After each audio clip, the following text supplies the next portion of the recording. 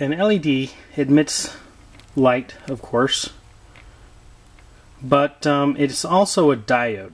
And if you don't know what a diode is, a diode only allows electricity to flow one direction. So generally an LED is going to have one pin be longer, and that pin is the anode, which is positive. The short one is the cathode, which is negative.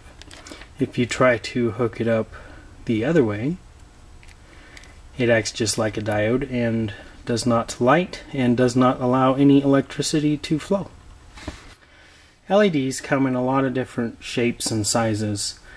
They are very low voltage, so an LED generally requires about 2.5 to 3 volts to light.